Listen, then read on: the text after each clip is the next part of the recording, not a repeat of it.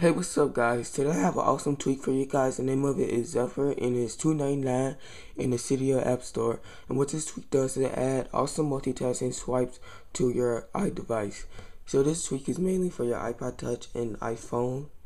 So what this tweak adds for multitasking is swipe up to see your multitasking switcher and switching out simply by swiping left to right. So I'm just about to demo this for you guys. As I said before, the first thing that it does add is swipe up to see a multitasking. So let's just swipe up. As you see, I can see my multitasking bar and things like that, and I just swipe down to get rid of it.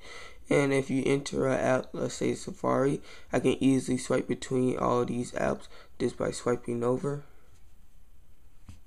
You really have to put this first, you gotta really get it from the edge to see the rest of your apps and your multitasking. So I think this tweak is really cool, and I think it's well worth the $2.99.